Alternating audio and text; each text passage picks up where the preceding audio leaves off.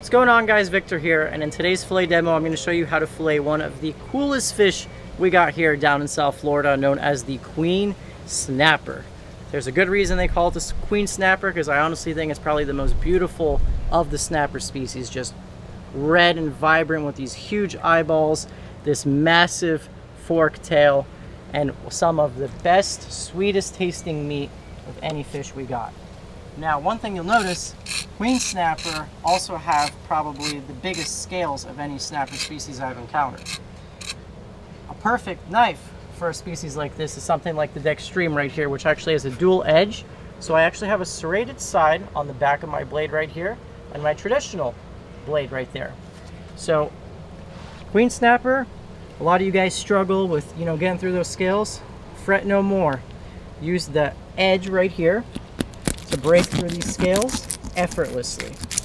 I mean, I'm not kidding. These guys got some big scales. Look at that. Even the scales are pretty. Incredible fish right here. So once I break in right around the collar of this fish, I'm going to swivel my knife and I'm going to work from the head down to the tail. And look at how easy it is with this knife. If anyone has ever filleted a queen snapper knows, they're not the easiest fish to fillet because of these huge scales. I flip my knife around, and now I'm going to start to reveal this delicious meat. I'm going to separate the fillet from the spine until I get to the center of the fish right here. Once I get to the center of the fish, now I'm going to be stuck by a set of pin bones that attach the fillet to the rib cage that I got to break through. You're going to hear it in 1, 2, 3. Once I break through them, now I'm free to go above this queen snapper's rib cage, as well as down on the other side of the backbone. So this backbone right here that runs along the center, it's kind of raised. You point the tip of your knife down to get over it. Reveal all that delicious meat on the other side. Continue going over this queen snapper's rib cage. Down, just separating, and just like that. Now I have my fish flipped over. We're going to do the same thing. Find this head meat right here. Go in with the serrated side of our Dexter around that pec fin, down to the belly. Flip my fish around and make an outline once again, going from the head half to the tail half. Just effortlessly right along the outside edge of the fish. Take my traditional side of the blade and just start to separate the fillet. It always helps whenever you're filleting any fish.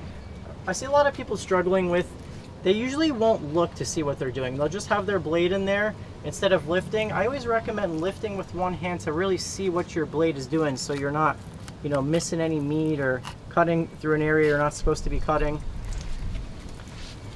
I'm going to free up this last little bit of head meat right here. Now, once again, same thing. We've got to break through the pin bones. So the pin bones that attach the rib cage to the fillet, broke through it right there. Now I'm able to go over the rib cage once again.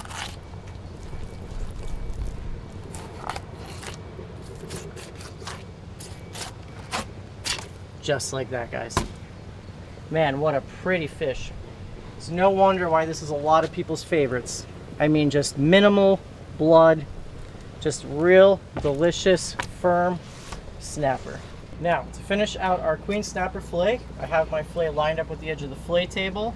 Very important to do that, because if I were to have my fillet in the middle, let's say there, then I'm kind of limited because I can't get my blade flush with the fillet table, which is going to make it problematic when skinning. So I always line it up so that way I can have my handle on the outside of the fillet table. Be mindful you do have an edge right here, so when you're going to skin fish with this knife, to not cut yourself. So when I skin, I just push away from me at a slight angle, down against the skin, just like so. Look at that. Beautiful queen snapper, guys. I can already see those big flakes. You see those ridges there? Just big, juicy flakes saying, eat me up.